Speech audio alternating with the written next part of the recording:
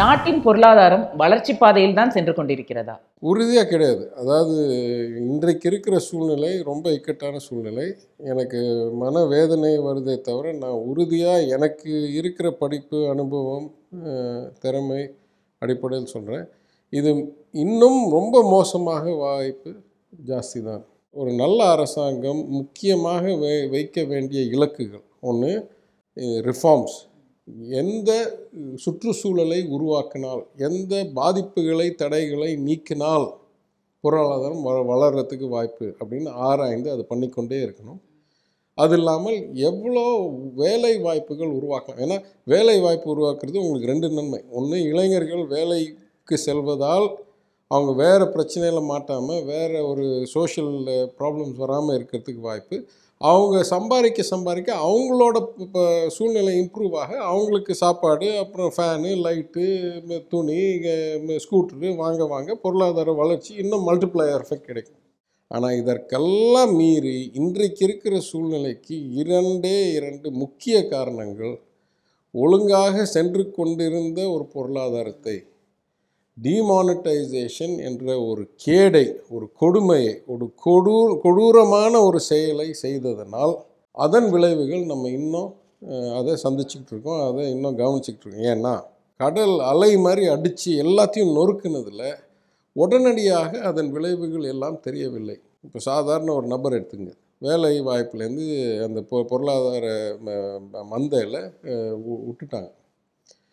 அப்போது என்ன ஆயிடுச்சுன்னா, சாப்பிடாமல் இருக்க முடியாது, பசங்களுக்கு ஸ்கூல் ஃபீஸ் கட்டாமல் இருக்க முடியாது. ஆனால் எங்கெங்கே முடியுமோ என்ன வட்டி ரேட்டாக இருந்தாலோ போய் கடன் வாங்கி அதை பண்ணியிருக்காங்க. இது ஒரு நபரை பார்த்திங்கன்னா மைக்ரோ எக்கனாமிக்ஸ்க்கும் மேக்ரோ எக்கனாமிக்ஸ்க்கும் இதுதான் லிங்க்கு. அதாவது எல்லா நபர்களும் இதே சூழ்நிலையில் இருக்கும்போது மெஜாரிட்டி ஒரு மாதிரி பண்ணால் மேக்ரோ எக்கனாமிக் டேட்டாவில் இந்த மாதிரி காமிக்கும். அப்போ மேக்ரோ எக்கனாமிக் டேட்டாவில் என்ன காமிக்குது? ஹவுஸ் ஹோல்ட் டெட், அதாவது தனிநபர்களின் கடன் 16-17லேருந்து 17-18க்கு 100% 2 மடங்கு வளர்ந்துருக்கு. ஏன்னா வருமானத்தை இழந்தவர்கள் எப்படியாவது முன்னேறணும், எப்படியாவது சாப்பிடணும், எப்படியாவது துணியை வாங்கணும், எப்படியாவது வண்டியில் பெட்ரோல் போயிட்டு அடுத்த வேலையை தேடணும். அப்போ கடனை அதிகரித்திருக்கிறார்கள். இதில் என்ன பிரச்சனை வருது? நம்ம நாட்டில் கடன் வாங்குறது அவ்வளோ சுலபம் கிடையாது. ஏன்னா பேங்க்கில் போய் எனக்கு சாப்பாட்டு கடன் கொடுனா கொடுக்க மாட்டேன், அவங்க வீட்டுக்கு கொடுப்பேன், இல்லை காருக்கு கொடுப்பேன். அது இங்கிலீஷில் சொல்லுவோம் secured credit R business credit you can get. Unsecured credit, நான் இன்னைக்கு கொடுங்க, எனக்கு கஷ்டம் இருக்குது, நாளைக்கு கட்டுறது. இது அன்செக்யூர்ட் கிரெடிட் நம்ம நாட்டில் சில ஃபார்மல் சிஸ்டத்தில் இல்லவே இல்லை. அப்போது அந்த சூழ்நிலையில் இவங்க எங்கேயோலாம் போய் ஜாஸ்தி வட்டிக்கு வாங்கியிருக்கும் போது இது ஒரு ஆபத்தான ஒரு சூழ்நிலை உருவாக்கி இருக்கிறது. இதுலேருந்து என்ன சொல்கிறது, ரிலீஃப், ஒரு தப்பிச்சு வரணும்னா ஒரே ஒரு வழி தான். என்ன பண்ணணும்? கூடிய சீக்கிரம் அந்த வேலை வாய்ப்பை திருப்பி உருவாக்கி சம்பாதிக்கிறதுலேருந்து இந்த கடனுக்கு வட்டியை கட்ட முடியும். கடனை கட்டுறது 10 வருஷம் ஆகும், ஆனால் வட்டியாவது கட்டிகிட்டே இருப்பாங்க பிரச்சனை இல்லாமல். அப்போ இவ்வளோ கடன் அதிகரிக்கும் போது வேலை வாய்ப்புகள் உடனடியாக உருவாக்க வேண்டும். இல்லை என்றால் இது ரொம்ப மோசமாகிட்டே இருக்கும். ஏன்னா எத்தனை நாள் கடன் வாங்க முடியுமோ வாங்கிக்கிட்டே பொழைச்சிக்கிட்டு இருப்பாங்க. அப்புறம் திடீர்னு ஒரு நாள் இல்லாத போது திவாலாகிற சூழ்நிலை ஆயிரும். ஸோ இன்னும் நம்மளுக்கு தெரிய வர்றது, இந்த டிமானிட்டைசேஷனோட இம்பேக்டில் இன்னும் முழுசாக நம்மளால் இன்னும் அனுபவிக்கலை, இன்னும் அனுபவிச்சு கொண்டே இருக்கிறோம். இது ஏன் இது ரொம்ப ஒரு வேதனைக்குரியது என்றால், இது தற்கொலை.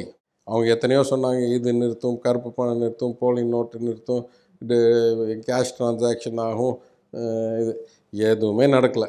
இப்போ பார்த்திங்கன்னா போன வருடம் மொத்தம் நோட்ஸ் இன் சர்க்குலேஷன், பணம் என்ன சொல்கிறது, பராமரிப்பில் இருக்கிற பணம், புழக்கத்தில் இருக்கிற பணம் 17% ஒரே வருடத்தில் அதிகரிச்சிருக்கு. அப்போது என்னைக்கு டிமானிட்டைசேஷனுக்கு இங்கே இருந்தது, அவங்க கழட்டின உடனே இங்கே குறைஞ்சிது, ஒரு வருஷத்தில் திருப்பி இங்கே வந்துச்சு, 2 வருஷம் கழித்து இங்கே இருக்குது. அதாவது இந்த நடக்காமையே இருந்திருந்தால் எந்த லைனில் போயிருக்குமோ அந்த லைனுக்கு வந்துருச்சு திருப்பி புழக்கத்தில் இருக்க பணம். அப்போ டிமானிட்டைசேஷன் எந்த நன்மையும் இல்லாமல் முழு கேடு. இது வித்தியாசம். ஜிஎஸ்டி நல்ல எண்ணத்துக்காக செயல்படுத்தினார்கள், எல்லோரும் பேசிக்கொண்டு இருந்ததை செயல்படுத்தினார்கள். ஆனால் ஒரு அக்கறை இல்லாமல், ஒரு மனுஷத்தனம் இல்லாமல் ஒரே நாளில் எல்லாத்தையும் மாற்றினதில் பெரிய பாதிப்பு நடந்துருச்சு. இப்போ நான் வந்து இப்போ 50 வருஷமாக ஒரு திட்டம் நடந்துகிட்ருக்கு. அடுத்தாப்பில் நீங்கள் ஒரு புது திட்டத்தை கொண்டாடுவீங்க. அப்போ நான் என்ன சொல்லுவேன், எனக்கு 2 ஆராய்ச்சி பண்ணணும். பேரலாக பழைய திட்டமும் புது திட்டமும் பேரலாக ஒரு 6 மாதம் ஓட்டி பார்ப்போம். ஓட்டி பார்த்தால் என்ன தான் குறை நிறை இருக்குது இதுக்கு, இதற்கும் எவ்வளோ கஷ்டம் ஜாஸ்தி இல்லை சுலபம் ஜாஸ்தி, இதில் எதெல்லாம் நம்ம இது வரைக்கும் யோசிக்காத சிக்கல்கள் வருகின்றன, அதெல்லாம் தெரிந்து கொண்டு அதற்கு பிறகு இதை அடைத்து விட்டு அதை ஆரம்பிச்சுக்கணும். கரெக்டாக? ஆனால் இந்த அரசாங்கம் அப்படி பண்ணல. ஒரே நாள் ராத்திரி இது க்ளோஸு, இன்னையிலேருந்து இது ஆரம்பம். எம்எஸ்எம்இன்னு சொல்கிறோம், மைக்ரோ ஸ்மால் மீடியம், அவங்கெல்லாம் டிமானிட்டைசேஷனால் பாதிக்கப்பட்டவர்கள். ஜிஎஸ்டியால் பாதிக்கப்பட்டவர்கள் யாரெல்லாம் ஃபார்மல் எக்கானமியில் இருக்காங்களோ. அப்போது இருக்கிற முழு பொருளாதாரத்தில் இந்த ஃபங்க்ஷனை வச்சு முதல் செயலால் 2016 இவங்களெல்லாம் ஒழிச்சிட்டிங்க, 2017 இவங்களெல்லாம் ஒழிச்சிட்டிங்க. இப்போ ஏன் நம்மளுக்கு சர்ப்ரைஸாக இருக்குது இவ்வளோ முடங்கி போய் கிடக்குதுன்னு? அதனால் அடிப்படை பிரச்சனைகள், lack of economic reform, not creating enough jobs to keep with population growth, அது உறுதியாக இருந்திருக்கும். அரசியலுக்கு அப்பாற்பட்டு, அரசாங்கத்துக்கு அப்பாற்பட்டு அதை சமாளிக்கிறதே ஒரு பெரிய பிரச்சனையாக இருந்திருக்கும்.